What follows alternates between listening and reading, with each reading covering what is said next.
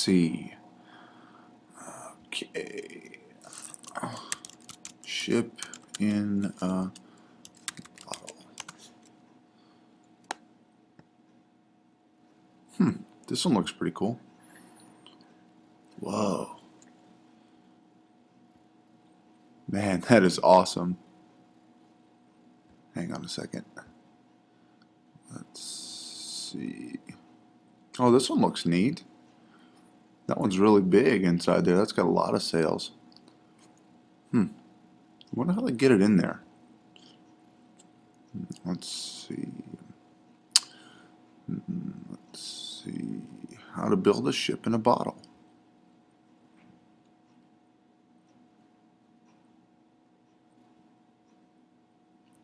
Wow, this guy's good.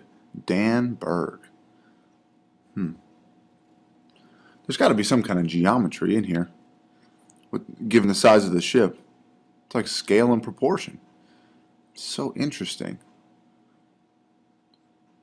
I bet I could do this. Okay, let me see. Cool. I found this in my old Christmas presents from like 4 or 5 years ago. The Secret Revealed Boat in a Bottle Kit. It even says I can do it. Let's see what's inside. Wow.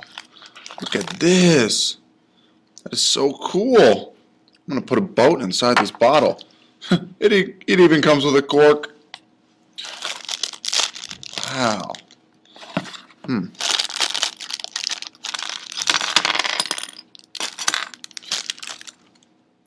Tweezers.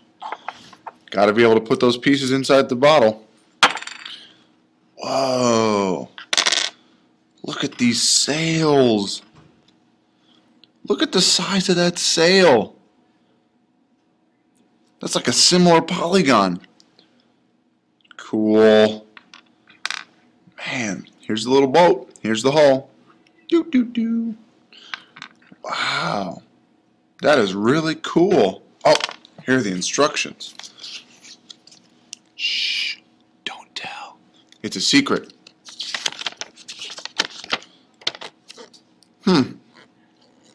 This looks pretty easy. I bet I could do this. Alright, well, I'm going to try to do this. You guys, go ahead and watch this video, and let's learn about similar polygons so we can figure out what the scale factor of this is.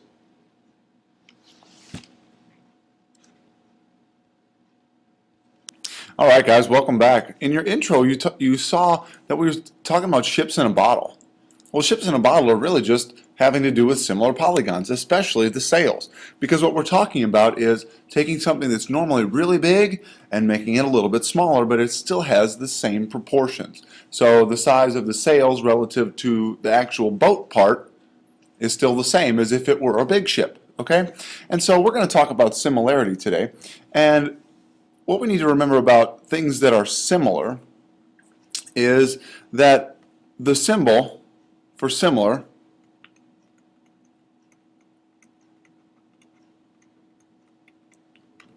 is the tilde, okay, the little squiggly line which we normally put above the congruent sign. Okay, and so if we look in 1 and 2, similar means same shape.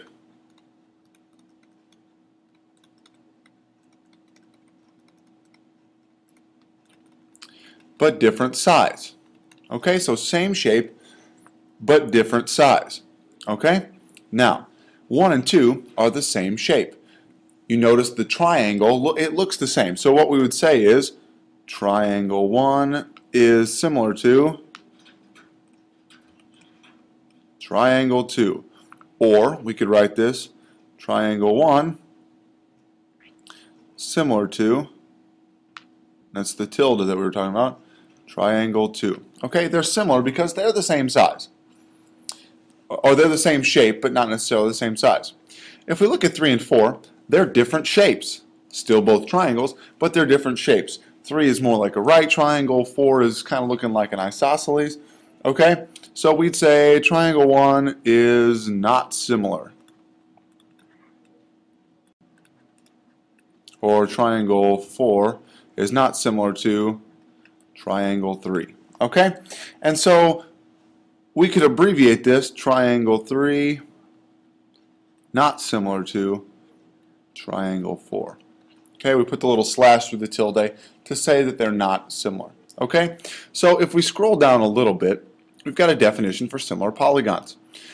Two polygons are similar polygons if and only if their corresponding angles are congruent and their corresponding side lengths are proportional.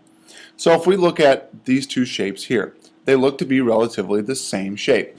But when we test it, when we actually look at it, we notice that A is 90 and E is 90. So angle E or angle A is congruent to angle E.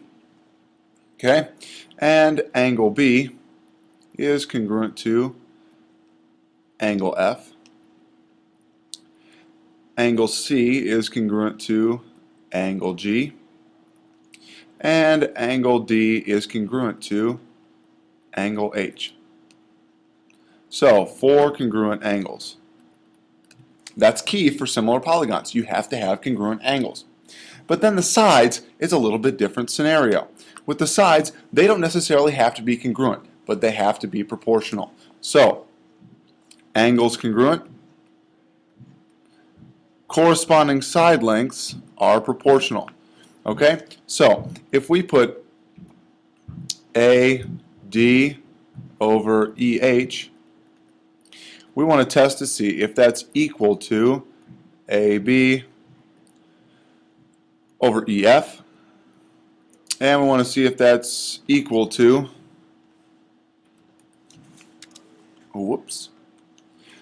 AB over EF, is that equal to BC over FG, and is that equal to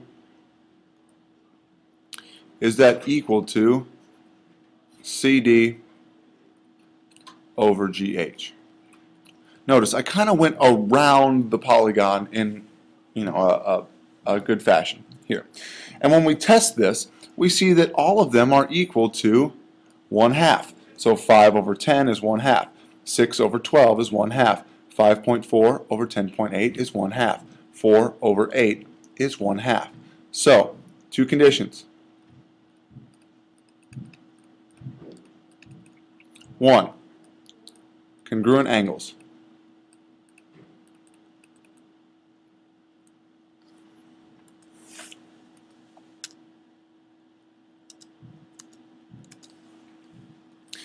Congruent angles is what I meant to say. And the second thing is proportional sides.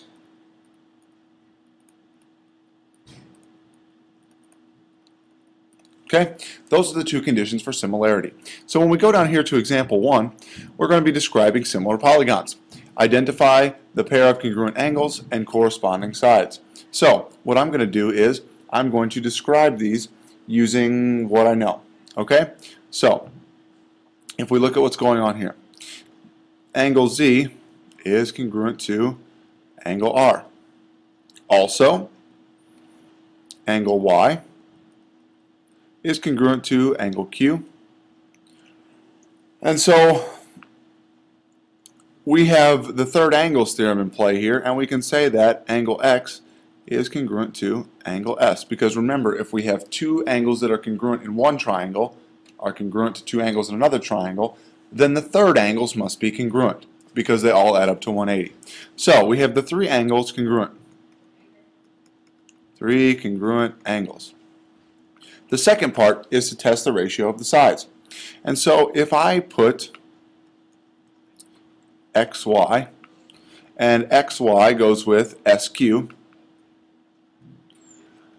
XY over SQ is equal to 6 over 13.5.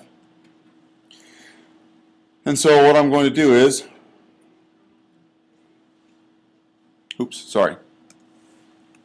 I got confused. I think I wrote it down wrong on my notes.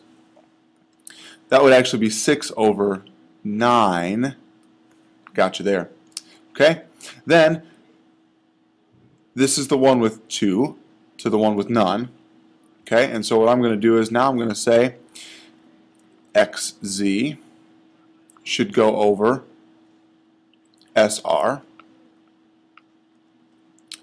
and that is going to be equal to 9 over 13.5.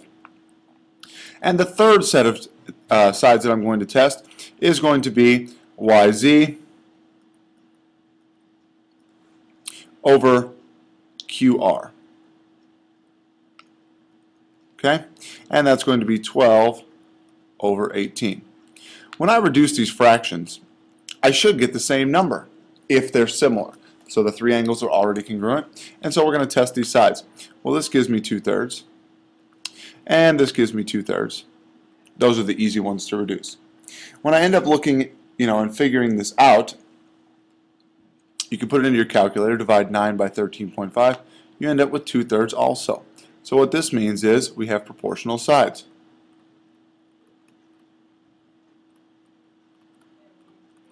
Because all the ratios of the side lengths is the same.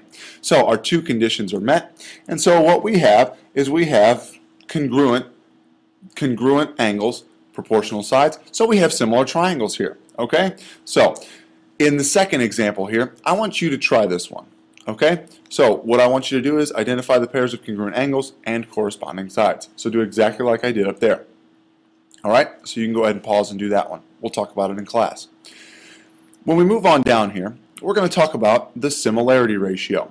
When we talk about similarity ratio, it's the ratio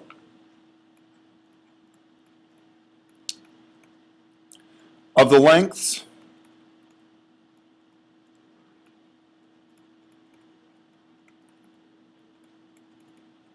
of the sides, okay, of two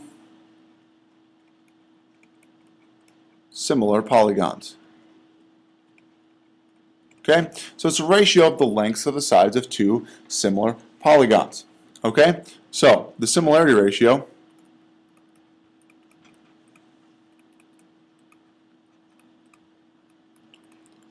for triangle ABC to triangle DEF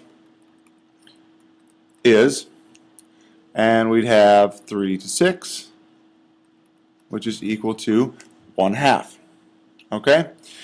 If we did triangle DEF to triangle ABC, it would be 6 to 3 or 2 to 1. Okay? So you can go either way with these, but you just need to remember that you're always using one set of sides to the other set of sides. Okay?